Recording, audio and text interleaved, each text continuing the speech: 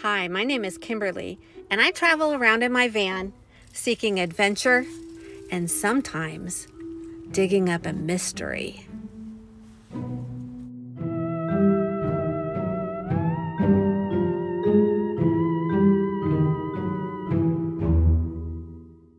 I grew up in rural Iowa, where I like to ride horses and play in the neighbor's hay barn with my friends. Little did I know that a drama would unfold right before my eyes at the very young age of 11 years old.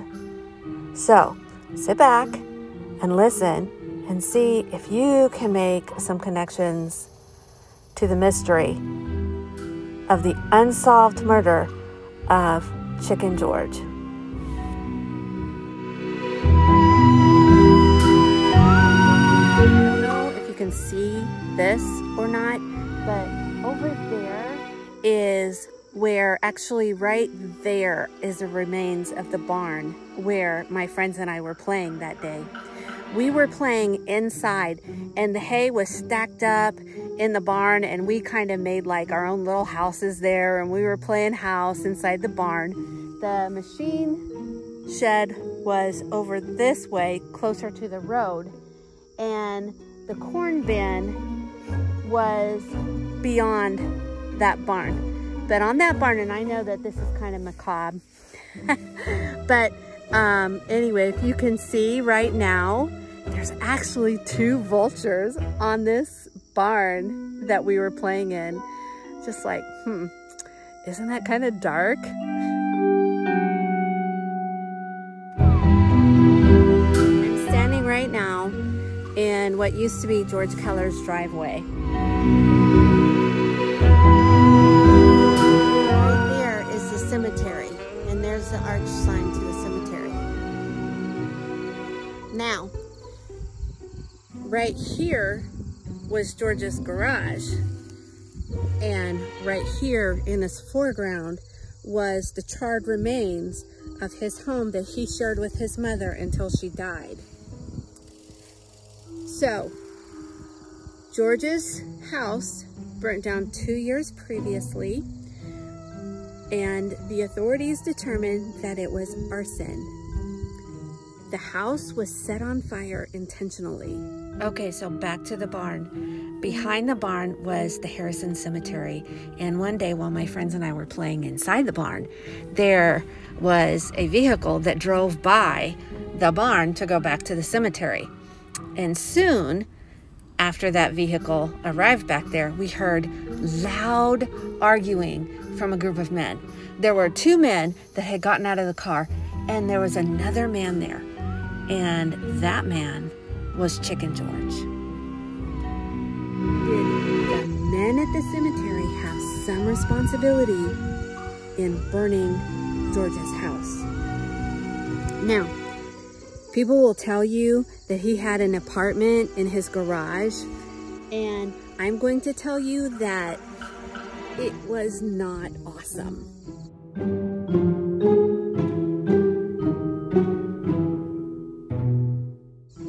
I'm just gonna be honest with you.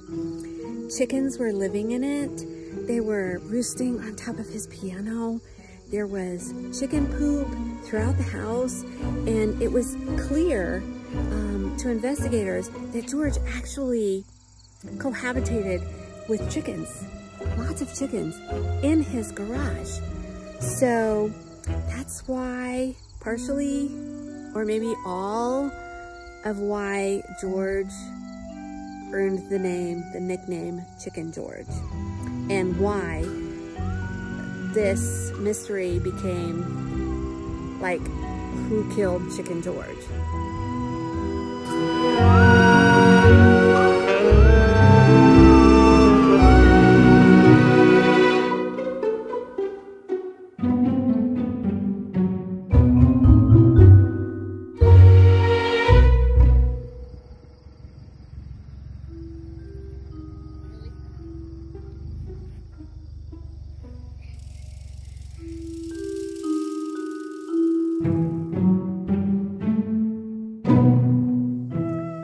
There was a barn full of hay, There was a machine shed and a corn crib at the place where a house used to be to the west of here. And through that property where the house used to be, there was a path that led to this cemetery called the Harrison Cemetery. And there wasn't a whole lot of traffic coming out to this cemetery. It's actually very old, as you can see. Most of the stones are ancient. I think it was the early 1800s that it started. So this cemetery didn't have a whole lot of foot traffic or even car traffic back in that time. And what was really strange was that a car came down through here while me and two of my neighborhood friends were playing in the barn. Now, they had no idea that we were playing in the barn, but when a car came by that was clearly a city car, it was a dark colored sedan, probably navy blue or black, and we were up there playing anyway. And so we decided to pretend that we were spying on them and they were up to no good. Actually, that probably wasn't pretend, because these guys met George Keller here at the cemetery, and they had a very loud, very angry conversation between the two men in the car who were dressed in business attire and George Keller. So, why was George here? Who did he meet? What were they doing? And did they have something to do with his murder? That's a good question.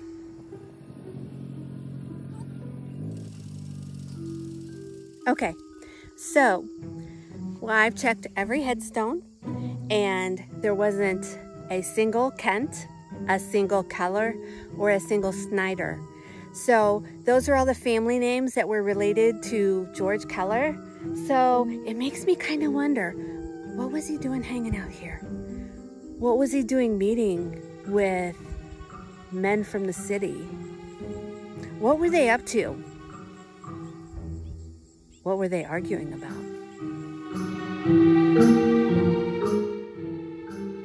My friends and I witnessed this argument in the steamy summer of 1978. On September 28, 1981, George did not show up for his evening shift at the local truck stop. His boss, Bob Wetzler, along with his sister Lucy Kent and her husband, went at 1 a.m. on September 29, 1981, to George's house. There, they found George was murdered, lying in a pool of blood. Mr. Wetzler would later tell reporters that George's hand was shaped in a claw shape, as if lunging in struggle. So, what happened to Chicken George? Let's go back. Let's think about the arson that had occurred a couple years before this argument. It remains unsolved to this day. Was the arson related? Was that the first warning that the men in suits gave to Chicken George? What were the men in suits up to? What business did they have with George? What was Chicken George up to? The family still seeks closure today for the unsolved murder of Chicken George. They ask anyone who has information to contact iowacoldcases.org. They just want closure for the loss of their loved one.